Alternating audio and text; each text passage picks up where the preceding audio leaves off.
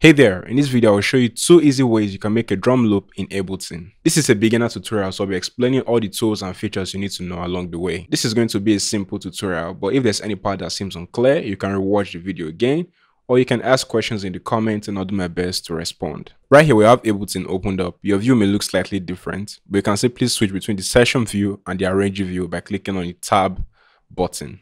This is the session view and this is the arranger view. So when making drums in Ableton, the first thing you need to do is add your drum kits. And to do that, you come to the places section right here at the left side of your screen. Okay, then you click add folder. When you click it, it's going to pop up this window and then you can locate where your drums are, if you saved on your PC or on your hard drive. And when you do that, it's going to look like this. You're going to have a folder. For example, I have my packs folder already added. Now that we've added our drum kit, we need to set a tempo. The tempo is how fast or slow a song is, and it's a number measured in BPM or beats per minute.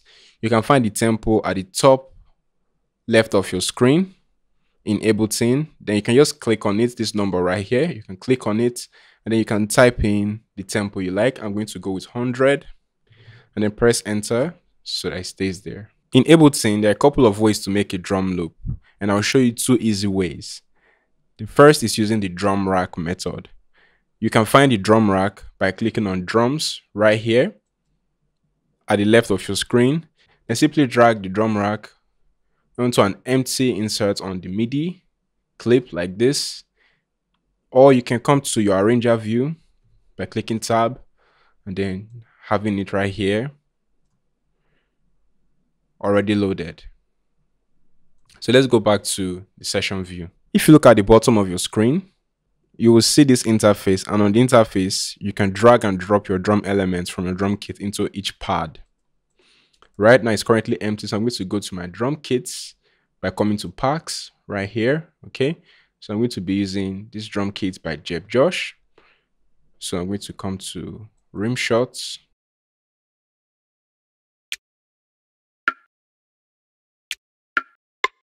And just by clicking each sound, you can audition them.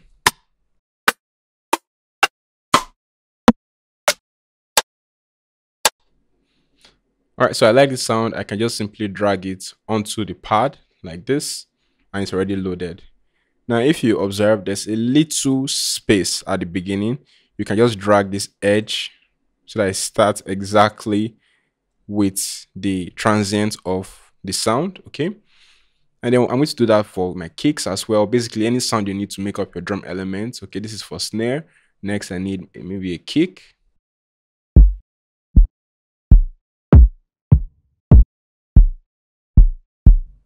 So I'll go with this kick, also drag and drop right here. So I'm going to start with just a kick and a rim shot for now. Then I can just double click on this right here. You can see now I have a piano roll where I can play a drum pattern. Make sure you turn it on by clicking this, all right? And now we're going to play a simple pattern. You can double click on it and it appears, and left click on it again, it goes away, all right? And also if you right click in this section right here, you will see a few options, okay? But what we'll be concerned with selecting a 16th note for now, okay? You can also quantize by coming right here, Control U, okay? Or changing the quantize setting, Control Shift U, all right? So let's start by playing a simple pattern.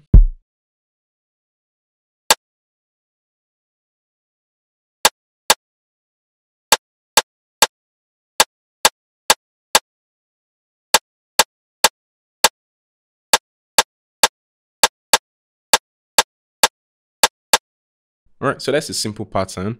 And if you feel like the volume is too loud for the sound, you can simply adjust it by double tapping on the sound right here and then coming to volume to reduce the sound.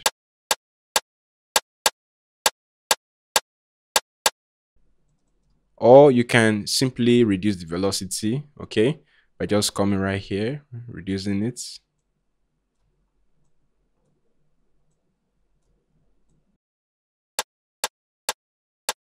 So either one works, okay? So let me take this velocity back up. The velocity is basically how hard or how loud the note hits. All right. So next I need to add my kick pattern. Just double click this in here. Then let's see how it sounds now. Now my kick is way too loud. So I'm going to reduce the volume of my kick. I also click in here again, making sure I select my kick, then reduce the volume.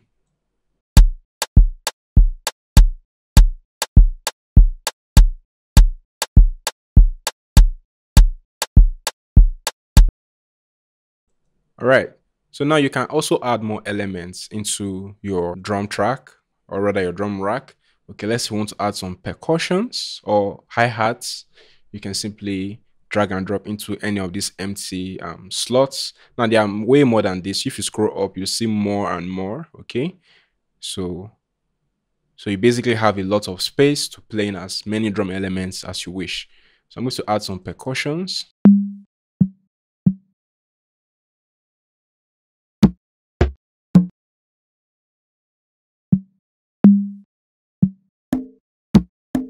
Have this right here as well.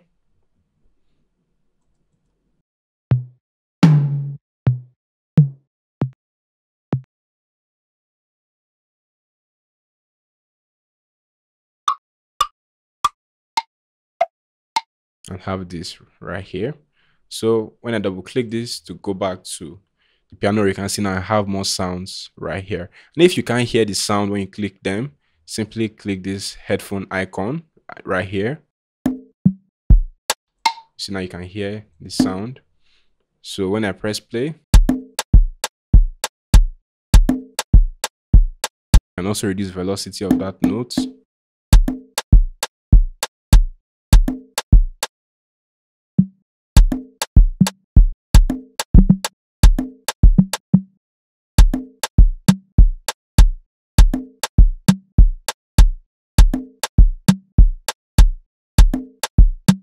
So let's say you want more variety, okay? You can change the timing from 16 to 32.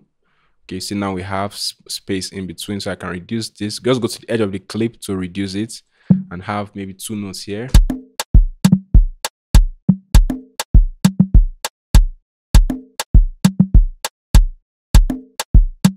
So let me have this right here as well. And I'm trying to layer the sound of my rim shots.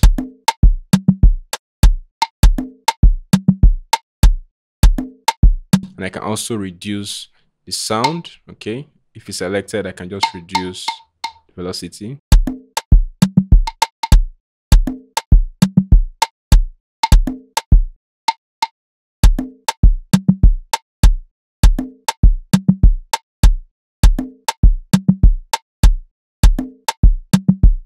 So now that we've done this on our drum rack in the session view, we can now take it to the arranger view, and it's really easy. Just left click and drag on the clip, okay? Then click on tab to switch view, and they can simply drag and drop it right here, okay?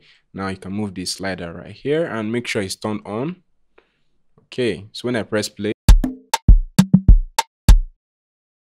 now if you want the clip to extend, you can just simply click on it at the top right here, then press Ctrl D or Command D if you're using Mac. So, and you can allow it to loop as well by selecting this bar at the top right here and then making sure you hit the loop button right here.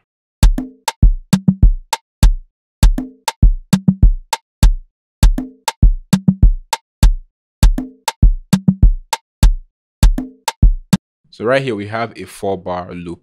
Okay, if you want to add a drum loop like a shaker or a hi-hat loop, it's really easy. You can just come right here.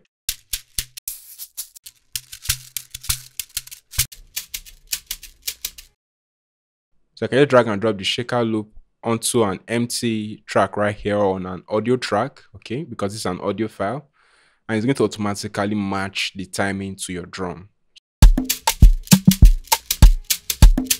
Now you can hear that it's too loud. Okay, you can just double click on it and reduce the gain right here. Or you can reduce the volume from here.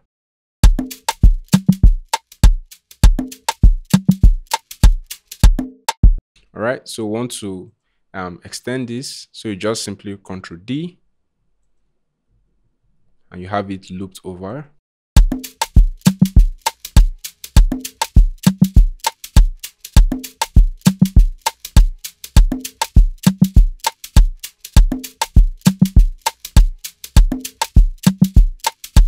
So this is the first way you can easily make drum loops in Ableton. So the next way you can create drums in Ableton is also pretty easy and even more flexible.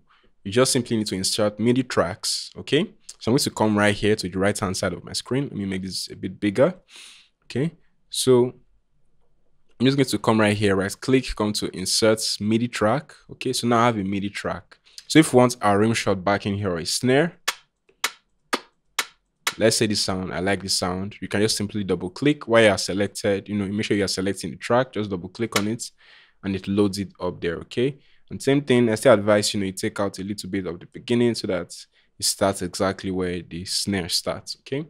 So you can then just create a MIDI clip by double clicking. Right here, you have a MIDI clip, and sometimes it does bring out this loop. You can take it out by turning it off, okay? Because you don't want it to loop, at least not yet. So you can stretch out the clip and then play a pattern. So we can have it right here.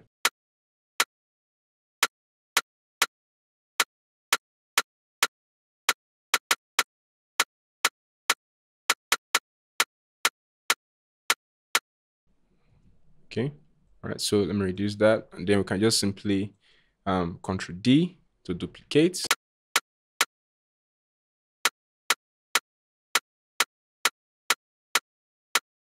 Then we can also add another MIDI clip or MIDI track rather. Then for kicks, make sure it's also selected. You can go to your kicks.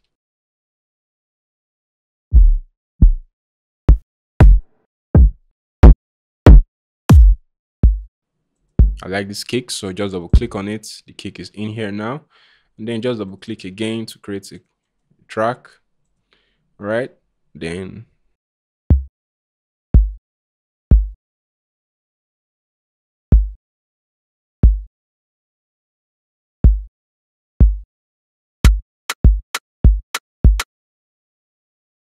make sure this is selected. Ctrl D.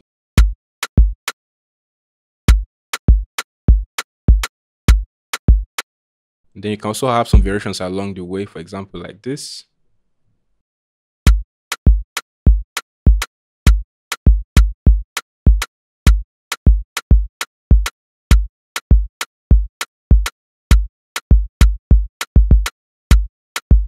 Then you can also do the same for your percussions and other drum elements. Okay, and if I turn on, the former shaker loop we had, you can, by the way, mute sounds by clicking on the number attached to it. That's how you mute sounds. Okay, when it's grayed out, that means it's turned off. When it's highlighted with this color, that means it's turned on.